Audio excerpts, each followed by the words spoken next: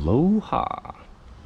You know what to do. It's your boy, Farmer John Blaze, 808 Root and Prospects, and I hope you're having a blessed day.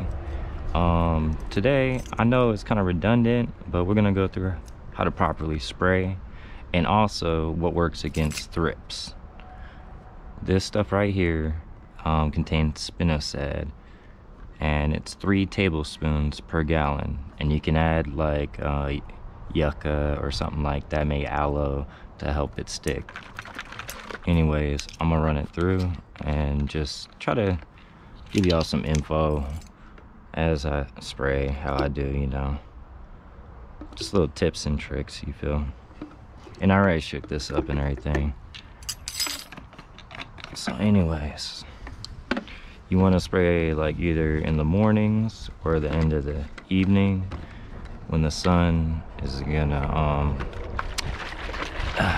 magnify the droplets and cause you know, like sun dots and burn spots on your leaves. All right, I do this like 12 pumps.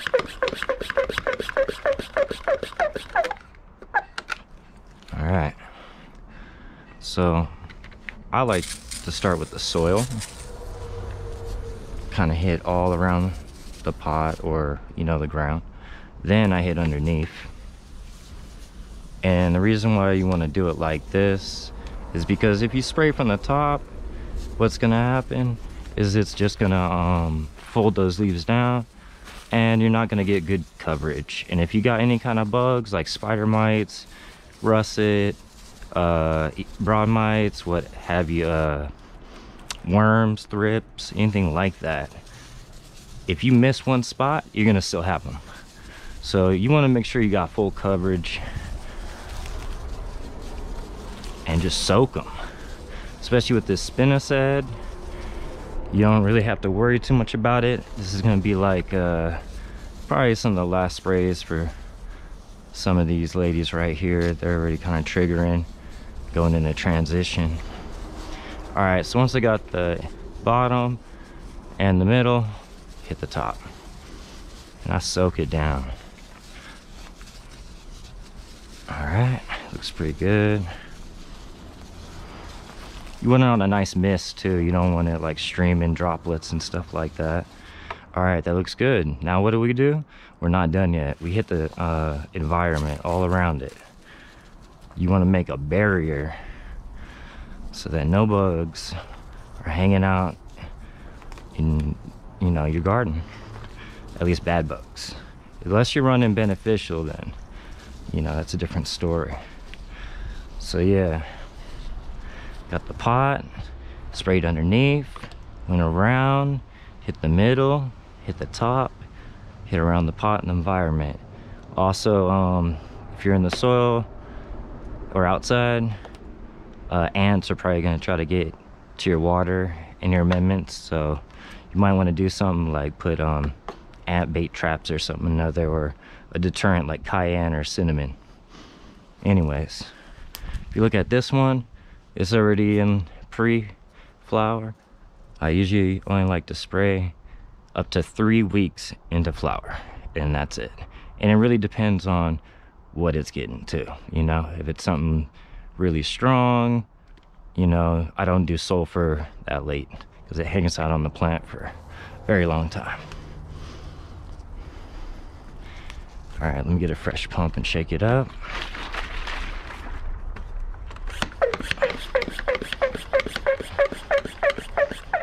And a gallon does my little garden right here. So I hit the pot, and I go around. Pretty much I just circle the plant most of the time. All right, and then hit underneath. This stuff's really dense and thick, super indica, so let's soak it good. Come around here. Yes, sir. Hitting on the middle, underneath, swooping around, keep it moving. All right, now I'm at the top. Yeah, you want to hit every little surface area.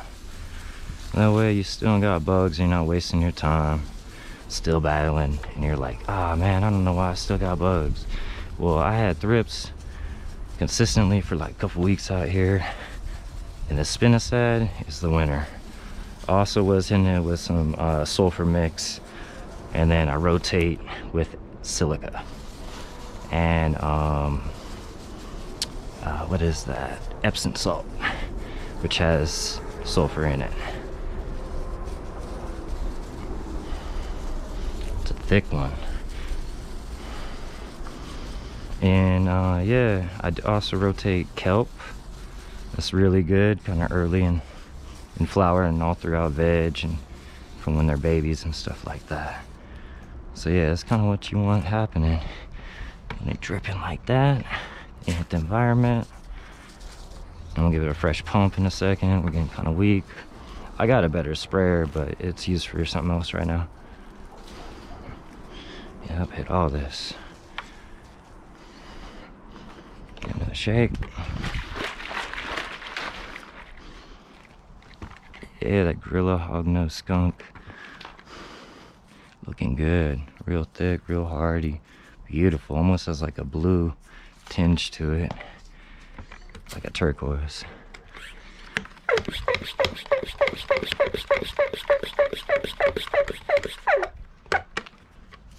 Alright. Same. You know, it's kind of redundant, but you know, consistency is everything. Just like in life, you know what I mean? If you start working out, you might see some results in a couple weeks, but if you stop right then, you know, that's pretty much it. But if you kept it going, stay consistent, then you know you're gonna really see some results and transformation and growth, etc. You know. And the same thing with plants. They're just like humans. And honestly, after oh, see, guard dog, good girl. Honestly, after feeding my plants organically and stuff like that, made me realize that I need to start eating better and more healthy and organically. So it helps a lot of people motivate to make some life changes. You know, this plant really is healing. People don't understand because it's been so demonized and used illegally by, like, you know, certain groups and stuff like that, illegally to make money, you know, and it's been kept that way. So anyways, I'm not trying to get political at all. Nope. But anyway, sorry, I'm kind of stoned and getting cotton mouth, and she is thick. She really needs like half this bottle. It's crazy. We're getting there though. Yeah, so, and every plant's a little bit different, so you gotta treat it a little bit different, you know. Let's see what else I want to talk about. Yeah, it's pretty much gonna be one of the last sprays for this garden right here. Keep it nice and clean, and I will be spraying the environment pretty damn heavy, since I won't be able to spray the ladies, and that really helps, you know, give them like a barrier. All right, I'm gonna give her another little shake. It's gonna be a long video, but anyways, you know,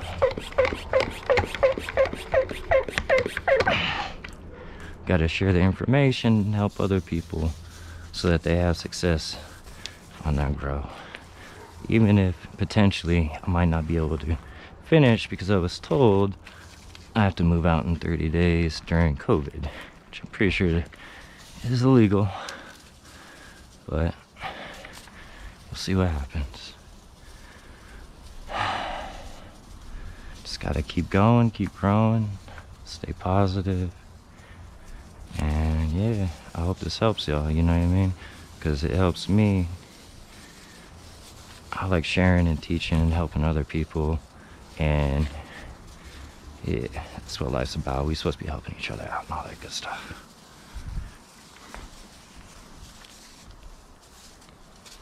Oh, I gotta repump it.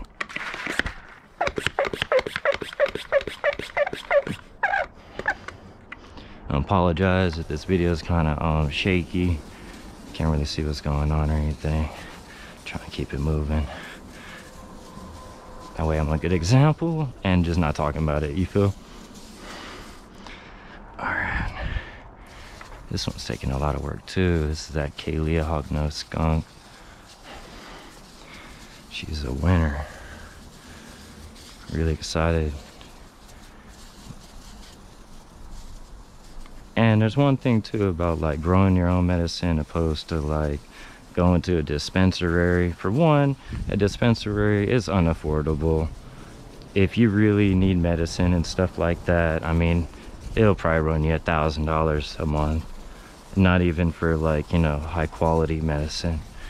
And unfortunately, a lot of stuff is grown with chemicals, and the stuff that isn't is really harsh and quantity over quality.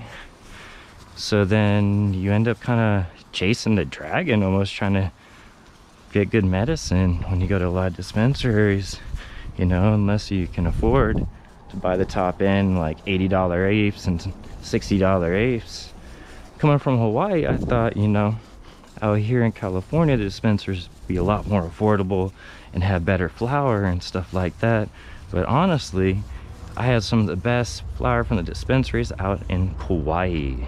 And it was like, you know, a little bit more affordable in ways, you know? So there's something to say about that.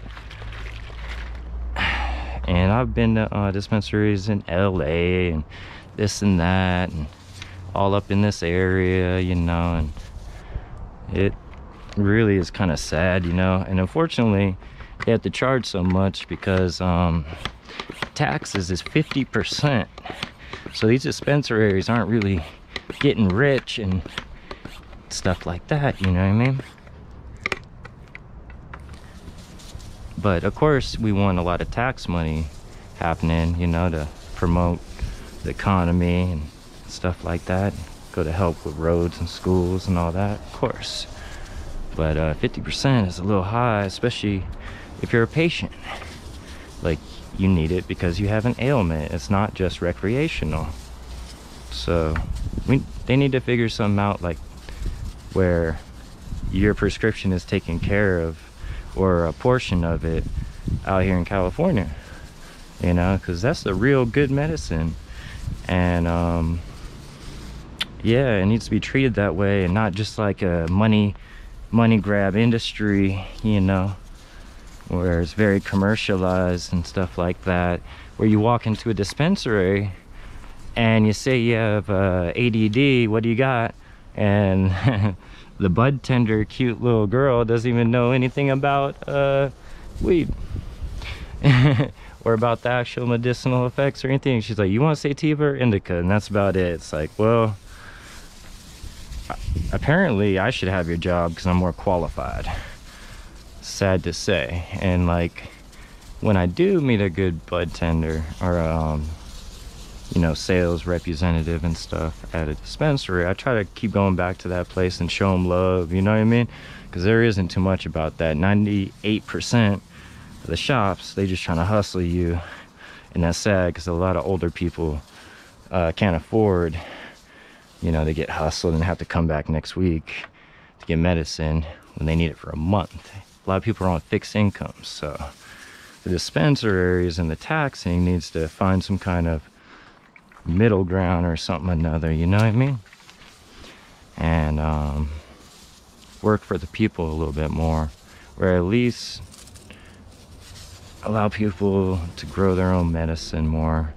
Don't put a number on it, because it's so hard to do this. I mean, you see this little plant is like took months, and that's not even gonna do an ounce, like, you know, if I'm lucky. So, and there's quite, you know, there's this one right here, and it's OG. Ain't gonna yield that much, a couple ounces or something like that. And I need to smoke about an ounce a week. Just keep my PTSD, anxiety, etc. I got, you know, some health issues I don't really like talking about, but you know what I mean? I gotta stay heavily medicated. It helps my appetite, helps with my sleep, my anxiety, etc. So yeah, and they make it a little bit hard to stay medicated, you know, with cannabis, and yet you can go get like a prescription for Oxycontin or Vicodins or something like that for like $7 to get a refill or some retard, you know. So we need to get some people out there voting more for the medical. We need more research on the medical, because when it's rec only, the medical research stops. And this is medicine. It isn't just like alcohol or something like that. It isn't just a stimulant or something another, you know. We're truly recreational with no medicinal effects. And this is scientifically proven many a time. Oh, we're getting low. All right, I'm almost done. Perfect time to stop the rant. That one's a little too far to be spraying, so good thing I stopped. Anyways, I hope this video helped some of y'all, and I didn't bore y'all too much with my rants and stuff like that. But very thankful for all my subscribers, followers, you know, everyone that likes, shares, comments, etc. Man, peace and love always. May you have a blessed day and make it your best day. One love. Aloha.